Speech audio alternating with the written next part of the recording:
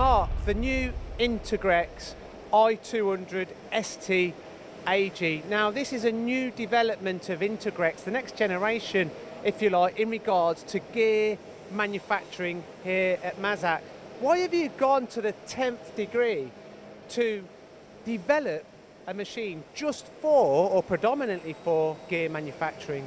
Well, this is a response to the marketplace for manufacturers wishing to produce gears, but also wishing to produce gears with accuracy. And to perform high-speed gear manufacturing, the machine needs to be really accurate and incorporate several technological features that will deliver that. So, how is the accuracy achieved? How do you achieve that speed and accuracy on this new Integrex? We achieve it by very accurate synchronization between the turning spindle in C-axis operation and the milling spindle. And we do that by a manner of software, but also with some hardware including scale feedback. And what kind of gears is this capable of manufacturing, and to what tolerances? Well, that's an interesting question there. We have three specialized gear disciplines on this machine. So we have smooth gear milling, which allows us to generate a gear form by using a simple end mill. The next is smooth gear hobbing, which allows us then to generate a gear form using a hobbing cutter. And the third one is smooth gear skiving, which allows us to generate either an internal or an external gear form using a high-speed skiving operation up to the machine speed of 5,000 RPM. Now, in regards to gear manufacturing, we've been manufacturing gears for many years, but what has created the demand to make a machine specifically around this process? Well, the number of gears being produced in the world today is increasing. There are obvious reasons by that. We have the advent of the electronic vehicle, we have the changes within the aerospace industry and the engines, and also in the energy field as well. But customers are finding that the gears that they're producing are more and more complex. So it's not just a case of producing a gear form, but also the other parts as well. This makes that machine very interesting because it's a full multitasking machine. It's able to perform both turning, milling and 5-axis.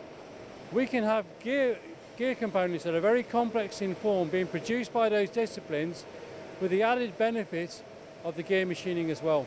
So you're creating more complex gears. How are they inspected? Well, again, on the machine we've taken care of that. So we have two different inspection methods. We have an in-phase detection, so we can detect the position of previously machined gears, but also we have a smooth gear check function. By using a sprint probe, we can at high speed generate an inspection profile that is similar to what you'd receive off a CMM for a gear inspection report. So again, it's saving another operation. Well, it is, but it's also ensuring the accuracy of the gears. Whilst the gear is on the machine, we can inspect it, we can take any corrective action. The previous method would have involved removing the gear from the machine and inspecting it later, and by that stage it's too late to make any adjustments. Now, in regards to the complexity of gears again, I'll go back to that. You know, with them becoming more complex, you know, is the programming also becoming more complex?